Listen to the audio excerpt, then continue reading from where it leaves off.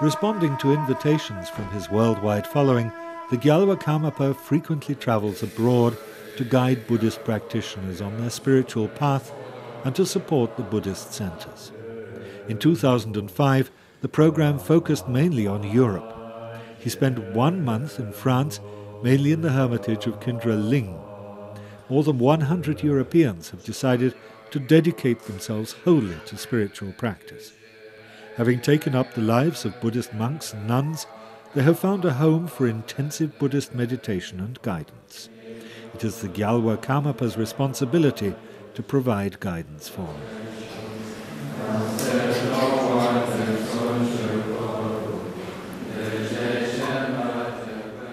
The most important thing is that we always try to develop our own nature, our positive nature, that is. Because from a Buddhist point of view, that all sentient beings, not just us as human beings, but actually all sentient beings, have this very positive nature that is called the enlightened nature. And as long as we do our very best to cultivate it, we are able to really benefit ourselves and others.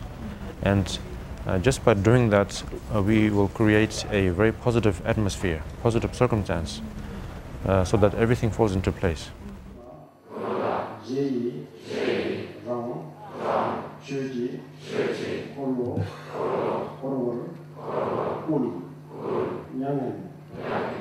Later, the Gyalwa Karmapa proceeded to teach during a course that took place in Germany, where a couple of thousand practitioners came to receive his blessing.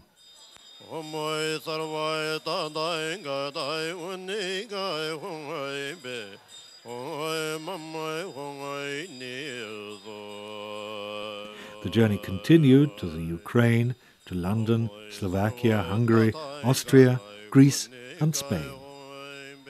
Wherever he goes, hundreds and thousands of people come to receive his spiritual advice and support. Trinley, Tsamte, Daten, Tu, Chula, Dane, Bulla, Na.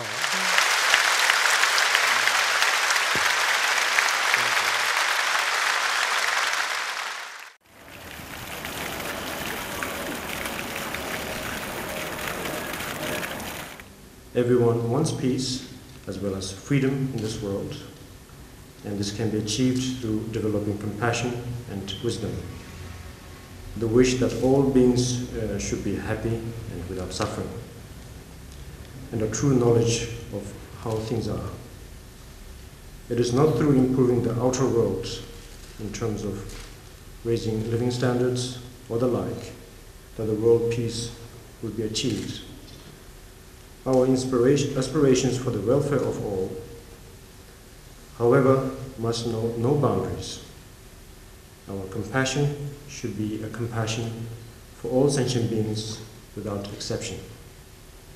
This kind of compassion brings about true happiness, and it is my deepest wish that our gathering here today helps bring about and achieve that state.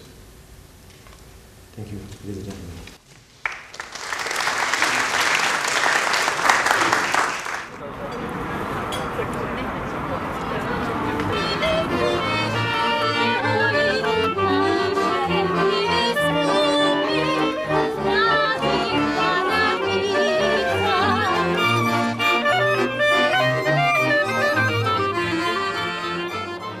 As Khenpo Rinpoche puts it, the Buddha's teachings started to spread in the West from around the 1840s onwards.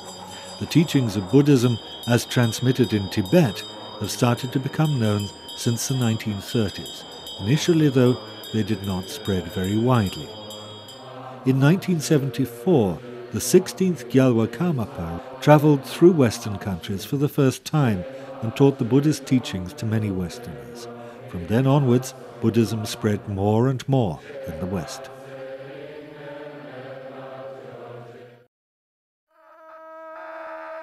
The 16th Gyalwa Karmapa travelled to the West 3 times, and now the 17th Gyalwa Karmapa, continuing this tradition, has already travelled to the West a number of times.